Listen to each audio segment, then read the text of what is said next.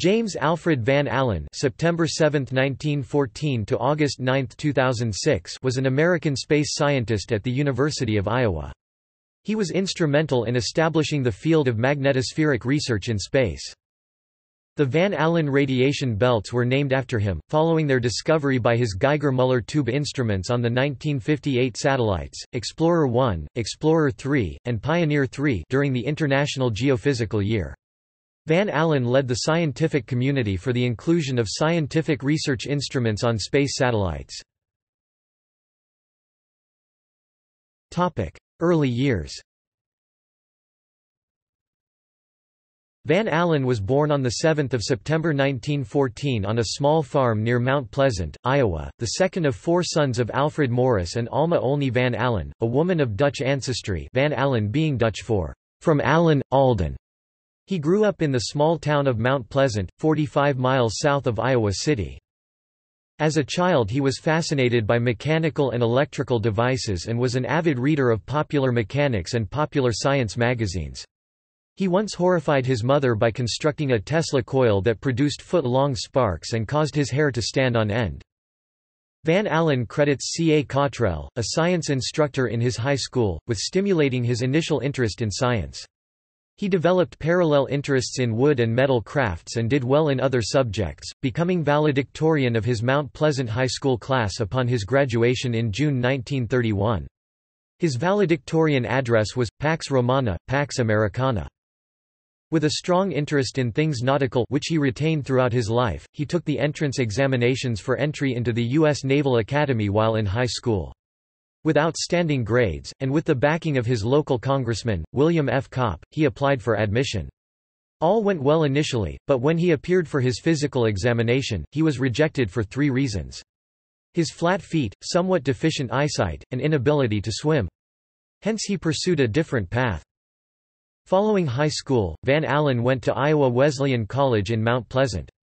There, during the summer of 1932, after completing his freshman year, Van Allen was introduced to geophysics research under the tutelage of physics professor Thomas C. Poulter. Van Allen had great admiration for this early mentor. He stated in one of his autobiographical sketches, "Poulter was one of the most inspiring and creative experimentalists that I have ever known before or since that time." Poulter employed him as a summer assistant, at 35 cents an hour, payable occasionally.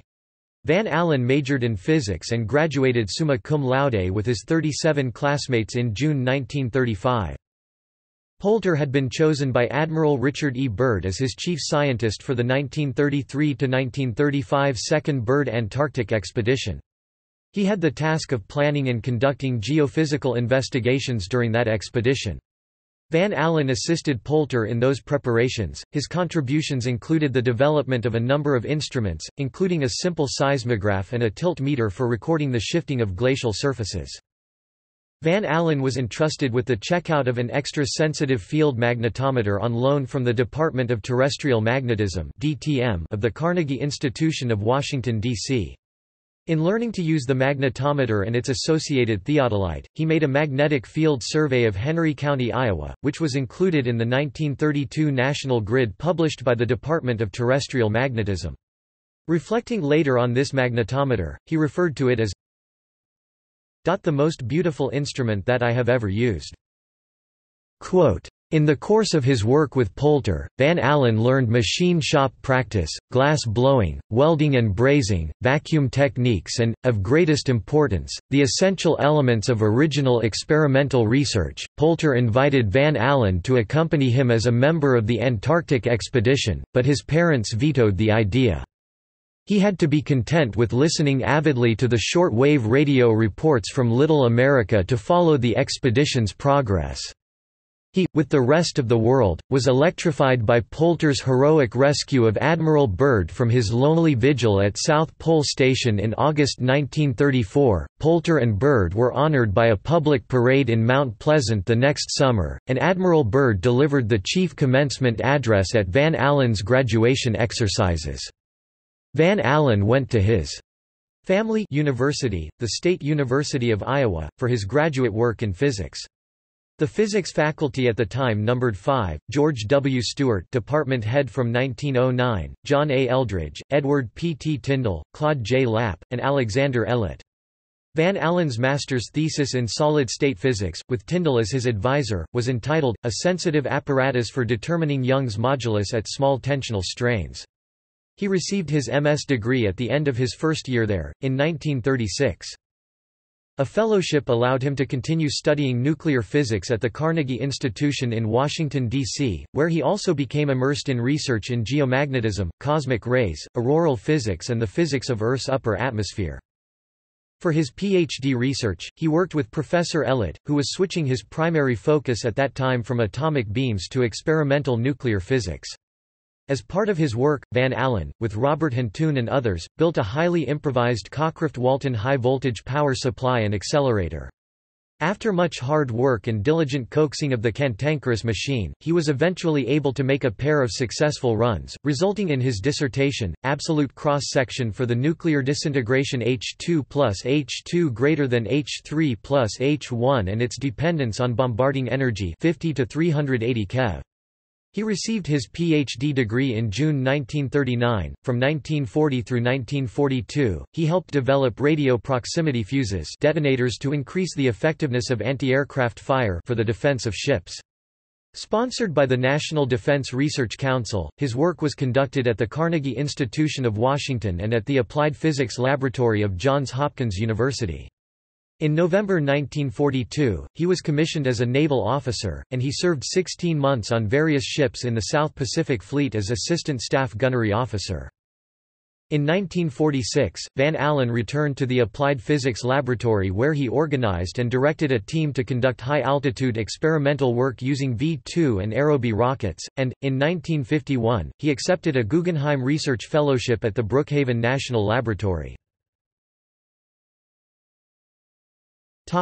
Later years.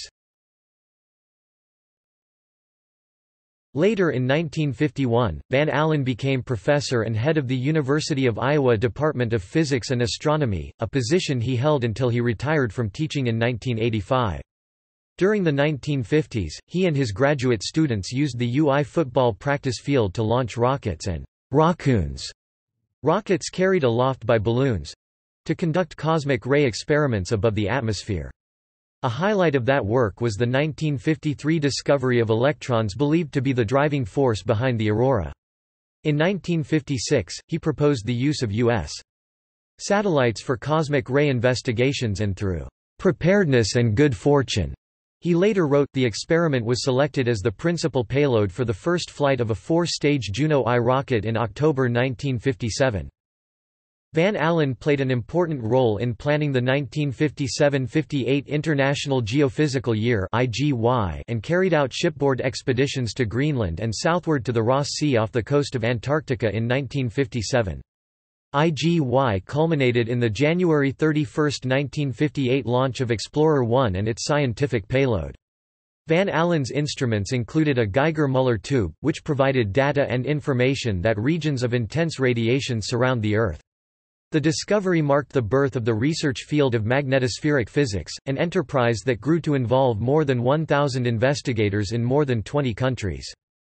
In 1974, People magazine listed Van Allen as one of the top 10 teaching college professors in the country. His former graduate students list among their accomplishments experiments on NASA's Pioneer 10 and 11, Voyager 1 and 2, Galileo and Cassini spacecraft. Van Allen joined the American Geophysical Union (AGU) in 1948 and served as the organization's president from 1982 until 1984. He has received the AGU's highest honors, including the John A. Fleming Award in 1963 for eminence in geophysics and the William Bowie Medal in 1977 for outstanding contributions to fundamental geophysics and for unselfish cooperation in research. Also, in 1962 Van Allen became the second recipient of the Daniel and Florence Guggenheim International Astronautical Award presented by the International Academy of Astronautics for noteworthy contributions to astronautics, and in March 2006 he received the 2006 Smithsonian National Air and Space Museum Trophy for Lifetime Achievement. In 1994, Van Allen received the 1994 Gerard P. Kuiper Prize from the Division of Planetary Sciences of the American Astronomical Society, in recognition of his many contributions to the field of planetary science, both through his investigations of planetary magnetospheres and through his advocacy of planetary exploration. Also in 1994, he was presented with a Lifetime Achievement Award by NASA on the occasion of his 80th birthday and the American Geophysical Union's 75th anniversary. Van Allen's many other awards and honors include membership in the National Academy of Sciences since 1959 and the National Medal of Science, the nation's highest honor for scientific achievement, presented in 1987 by President Reagan in ceremonies at the White House. In 1989, he received the Crafoord Prize, awarded by the Royal Swedish Academy of Sciences in Stockholm and presented by the King of Sweden. The Crafoord Prize is the highest award the Academy can bestow for research in a number of scientific fields and, for space exploration, is the equivalent of the Nobel Prize. Perhaps his proudest achievement as an educator was leaving his mark on 34 doctoral students, 47 master's degree students and, especially, the numerous undergraduates who enjoyed his classes. In a February 2004 interview he said, "I taught general astronomy for 17 years, and it was my favorite course. I spent 1 or 2 hours preparing for each lecture because I had a genuine enthusiasm for the course. Today, I run into people all the time who say, 'You don't remember me, but I took your course in 1985. Many former students tell me how much they enjoyed the course." Van Allen's wife of 61 years was Abigail Fithian Halsey II of Cincinnati, 1922–2008. They were married October 13, 1945 in Southampton, Long Island. They met at the Johns Hopkins University Applied Physics Laboratory (JHU, APL) during WW2. Their 5 children are Cynthia, Margot, Sarah, Thomas, and Peter. World War II. In August 1939, Van Allen joined the Department of Terrestrial Magnetism (DTM) of the Carnegie Institution in Washington, D.C. as a Carnegie Research Fellow. At the time, DTM was a world-class center for nuclear physics, with Merle Tuve as its driving force.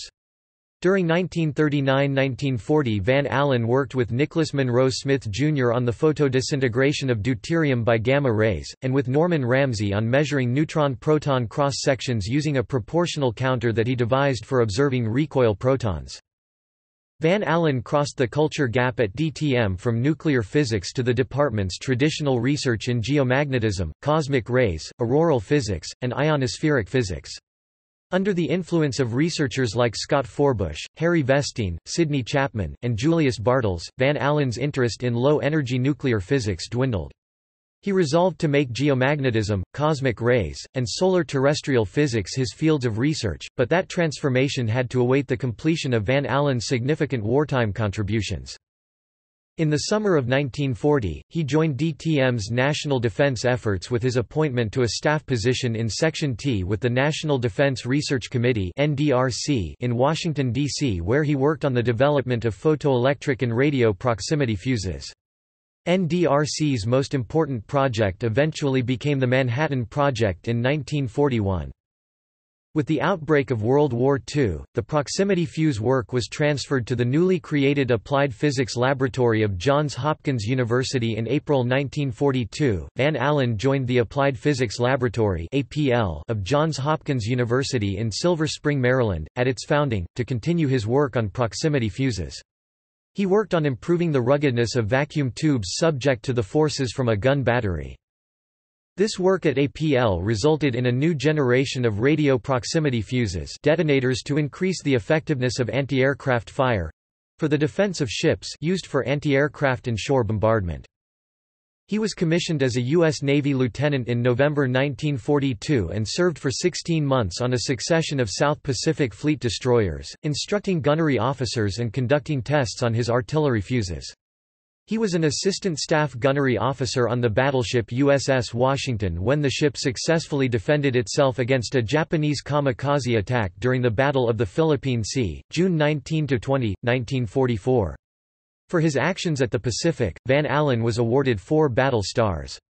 He was promoted to lieutenant commander in 1946. "My service as a naval officer was, far and away, the most broadening experience of my lifetime," he wrote in a 1990 autobiographical essay. Aerobie and raccoon. Discharged from the Navy in 1946, Van Allen returned to civilian research at APL. He organized and directed a team at Johns Hopkins University to conduct high-altitude experiments, using V-2 rockets captured from the Germans at the end of World War II. Van Allen decided a small-sounding rocket was needed for upper atmosphere research, and the Aerojet WAC Corporal and the Bumblebee missile were developed under a U.S. Navy program. He drew specifications for the Aerobee and headed the committee that convinced the U.S. government to produce it. The first instrument carrying Aerobee was the A-5, launched on March 5, 1948 from White Sands, carrying instruments for cosmic radiation research, reaching an altitude of 117.5 kilometers. Van Allen elected chairman of the V-2 Upper Atmosphere Panel on December 29, 1947. The panel was renamed Upper Atmosphere Rocket Research Panel on March 18, 1948, then Rocket and Satellite Research Panel on April 29, 1948. The panel suspended operations on May 19, 1960 and had a reunion on February 2, 1968, CMDR. Lee Lewis, CMDR. G. Halverson, S.F.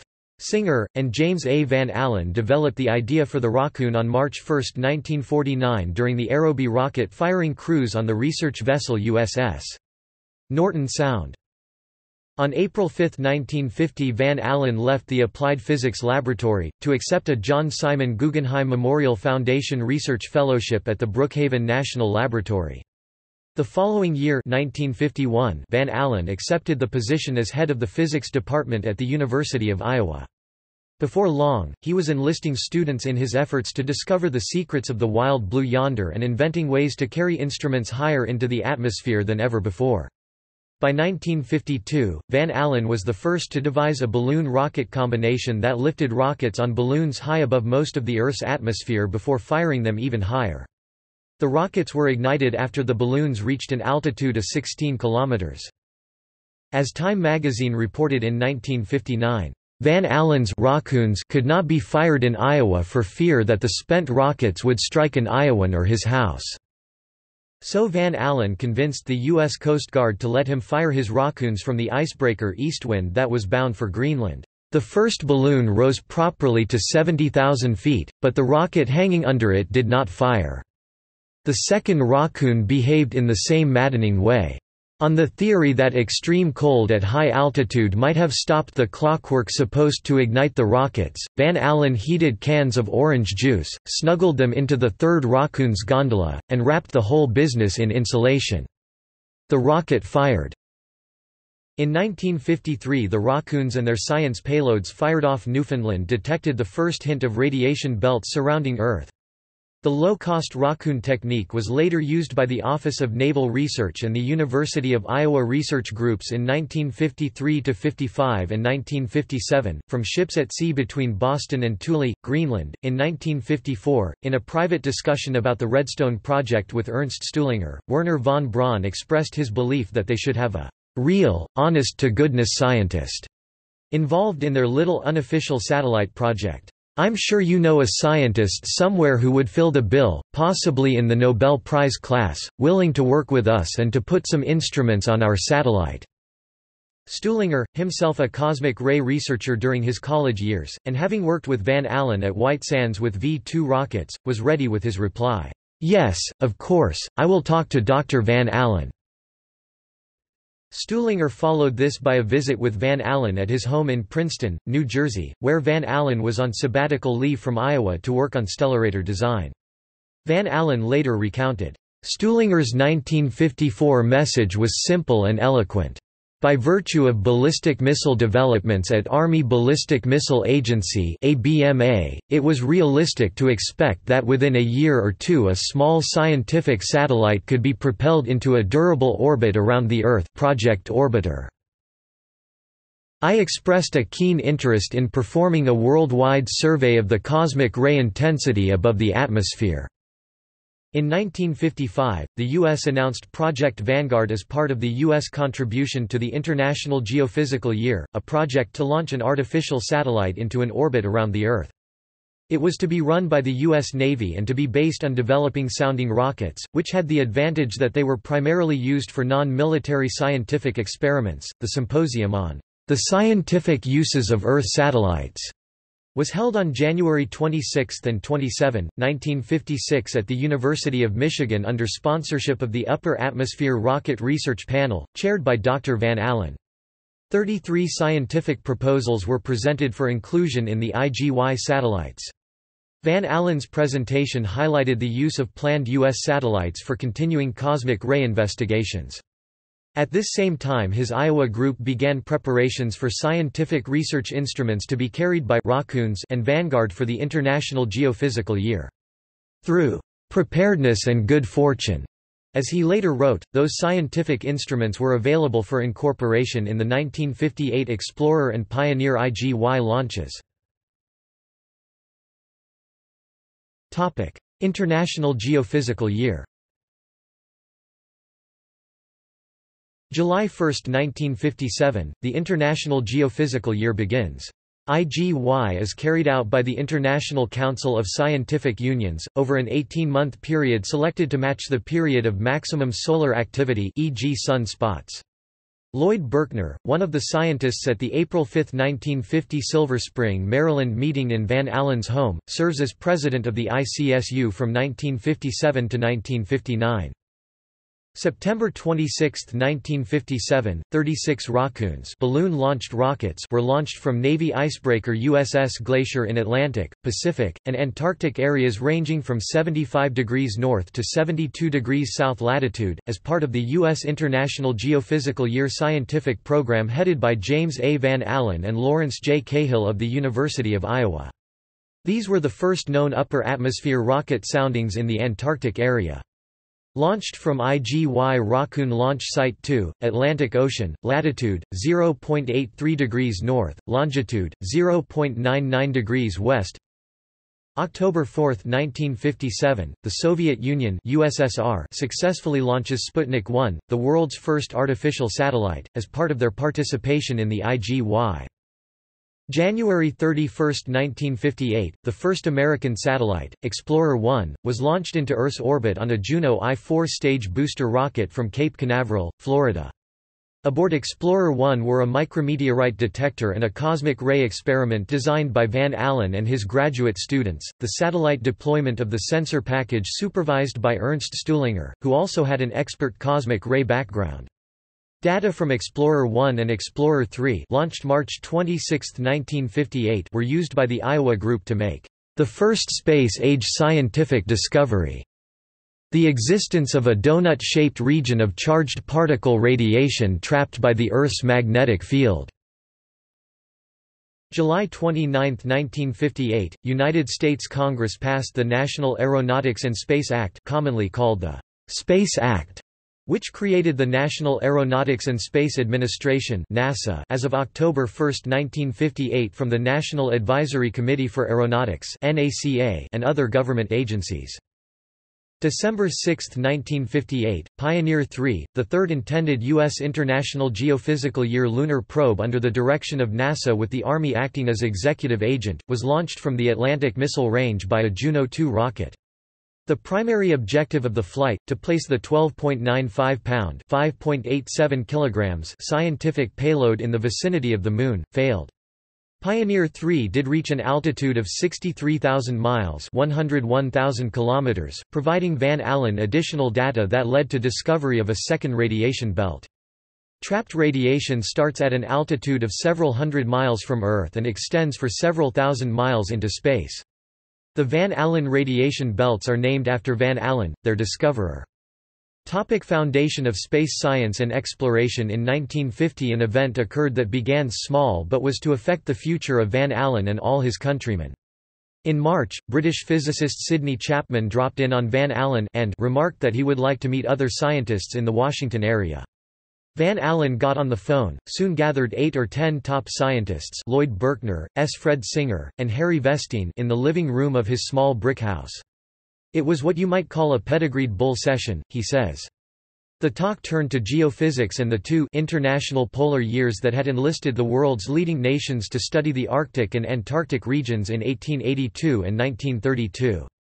Someone suggested that with the development of new tools such as rockets, radar and computers, the time was ripe for a worldwide geophysical year. The other men were enthusiastic, and their enthusiasm spread around the world from Washington, D.C. From this meeting Lloyd Berkner and other participants proposed to the International Council of Scientific Unions that an IGY be planned for 1957–58 during the maximum solar activity. The International Geophysical Year 1957–58 stimulated the U.S. government to promise Earth satellites as geophysical tools. The Soviet government countered by rushing its Sputniks into orbit. The race into space or space race may be said to have started in Van Allen's living room that evening in 1950. In the May 4, 1959 issue of Time magazine, its writers credited James Van Allen as the man most responsible for giving the U.S. a big lead in scientific achievement. They called Van Allen a key figure in the Cold War's competition for prestige. Today he can tip back his head and look at the sky. Beyond its outermost blue are the world-encompassing belts of fierce radiation that bear his name. No human name has ever been given to a more majestic feature of the planet Earth. James Van Allen, his colleagues, associates and students at the University of Iowa continued to fly scientific instruments on sounding rockets, Earth satellites Explorer 52, Hawkeye 1, and interplanetary spacecraft including the first missions Pioneer Program, Mariner Program, Voyager Program, Galileo spacecraft to the planets Venus, Mars, Jupiter, Saturn, Uranus, and Neptune. Their discoveries contributed important segments to the world's knowledge of energetic particles, plasmas and radio waves throughout the Solar System. In all, Van Allen was the principal investigator for scientific investigations on 24 Earth satellites and planetary missions. Professor Emeritus Van Allen stepped down as the head of the Department of Physics and Astronomy in 1985, but continued his work at the university and served as the Carver Professor of Physics, Emeritus. In 1987, President Ronald Reagan presented the National Medal of Science, the U.S.'s highest honor for scientific achievement, to James Van Allen at White House ceremonies. In 1989, he received the Crafoord Prize, awarded by the Royal Swedish Academy of Sciences in Stockholm and presented by the King of Sweden. The Crafoord Prize is the highest award the Academy can bestow for research in a number of scientific fields and, for space exploration, is the equivalent of the Nobel Prize. On October 9, 2004, the University of Iowa and the UI Alumni Association hosted a celebration to honor Van Allen and his many accomplishments, and in recognition of his 90th birthday. Activities included an invited lecture series, a public lecture followed by a cake and punch reception, and an evening banquet with many of his former colleagues and students in attendance. In August 2005, an elementary school bearing his name opened in North Liberty, Iowa. On August 9, 2006, James Van Allen died at University Hospitals in Iowa City from heart failure. Professor Van Allen and his wife are buried in Southampton, New York, where Mrs. Van Allen, Abigail Halsey, was born and the couple were married in 1945. In 2009, Van Allen's boyhood home in Mount Pleasant, once maintained as a museum to him, was slated to be demolished. The new owner, Lee Pennebaker, chose not to demolish the home. It was donated to the Henry County Heritage Trust, which plans to move the house next to the old Saunders School, which will be the home of the Henry County Museum.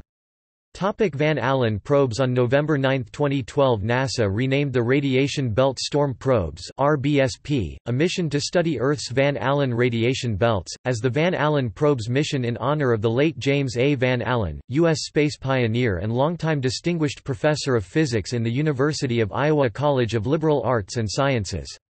The Applied Physics Laboratory, where Dr. Van Allen worked for a decade, is responsible for the overall implementation and instrument management for RBSP.